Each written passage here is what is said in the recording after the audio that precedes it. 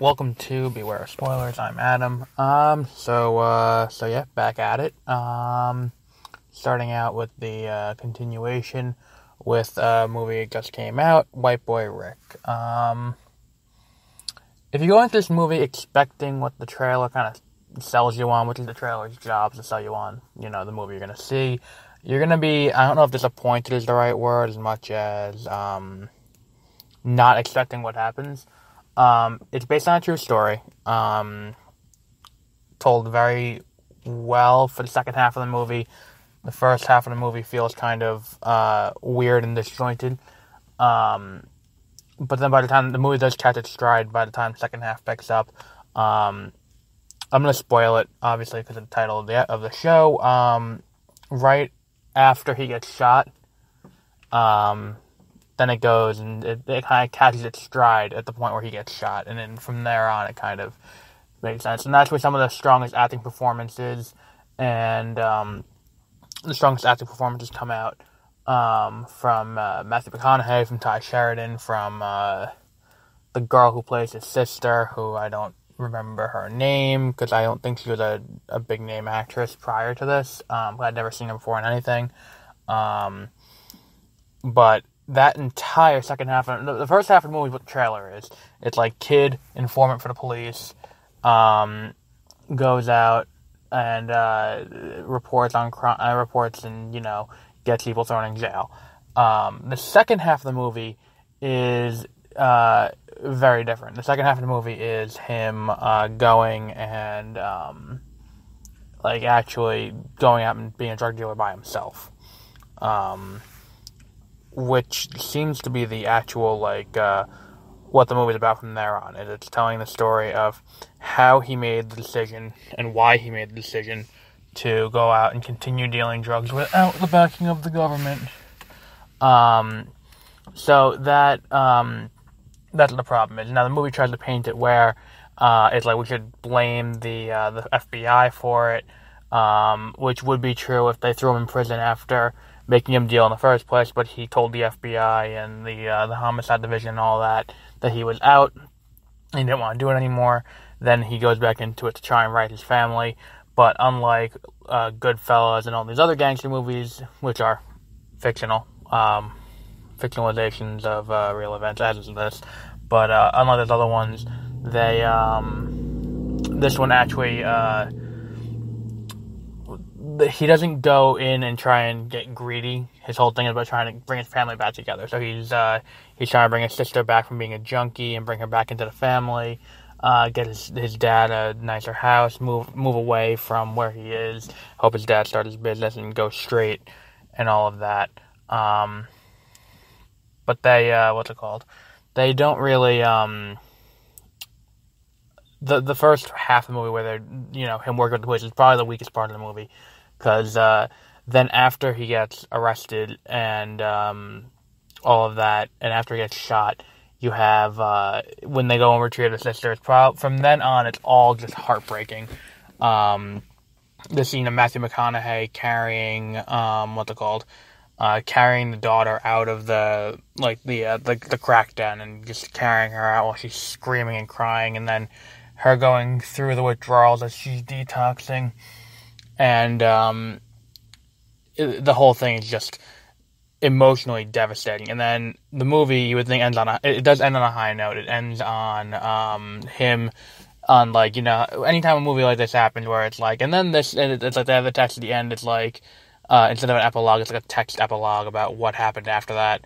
And it's just like, he did eventually get out of prison, even going against what the law was. He does end up getting life in prison at the end of his trial because the feds don't really help him out any, getting him off, despite saying, look, if you turn on these people, we'll get you out, we'll help you get past it, and we'll help you, go on. And then he turns on the people, and then they don't help him anyway. So it's kind of fun.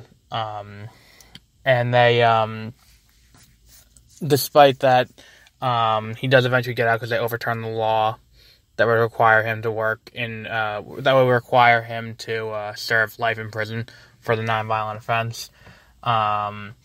But the movie ends with him finally getting out 30 years later, and it's a voice recording of him talking. I think it sounds like on the phone. It's a voice recording from a phone of him saying like, "Oh, I can't wait. I'm finally get out. I cried when I found out I was going to be getting out on parole.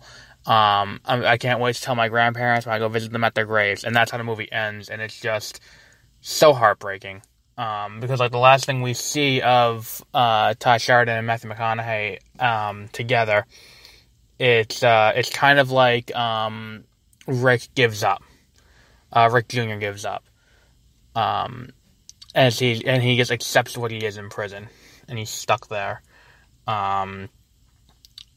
So the movie goes from him going out and doing stuff like that, and then it goes from there to making a murderer, but a dramatization. So again, you don't know how much of it is not is accurate and how much of it happened the way it did, because even in the movie, the FBI is disavowing any involvement, and the ending doesn't lend any credence to what happened, and we don't know if anything happened the way it actually did. That's the thing, considering there's no scenes of Jennifer Jason Leigh, whose performance in this movie can best be defined as she's there as well, her partner, and the Detroit PD guy.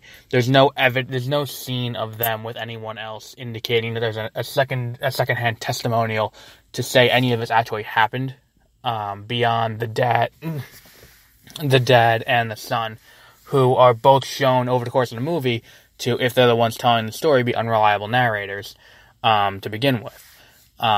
Considering the fact that it looks like a lot of it is only things that were privy to the son and the dad.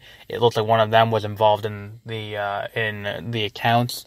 I don't know if it's based on a book. I believe that 2 FBI agents and a Detroit narcotics detective would hand $4,000 worth of crack cocaine to a 15-year-old, say, "Hey, go sell it and get back to us." Because that feels like something that like a bunch of people would say that's a terrible idea. But there are a lot of things in the movie that are iffy, and it comes down to the fact that the information's all coming secondhand from someone involved. If someone's involved in it, they're not going to want to make themselves look bad. So it's like, oh, well, they did this, they did this, they did this. But it's just easier to just, you need to look objectively beyond what happened and see if there's any actual evidence suggesting that any of the claims are true. Maybe I'll look into it. Maybe I'll see if this was based on a book and read the book. I don't know. But the movie's definitely worth watching. I would definitely recommend you see it. The first half's a slog, but the second half got the emotional payoff. It's definitely worth it.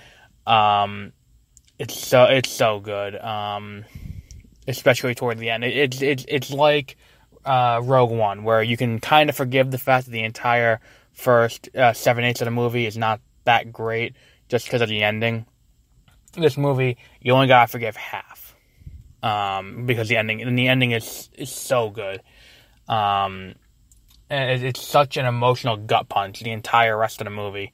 Because they do such a good job of making him look like a patsy the entire time. And he doesn't know any better, so he just goes along with it. So yeah, we'll wrap it up there. If you haven't seen this movie already, it is opening week, so maybe go see it, instead of seeing Predator. But, yeah, we'll end off there. The next movie we have on Wednesday is going to be Peppermint, the new Jennifer Garner, revenge action movie. And we'll be back then with that.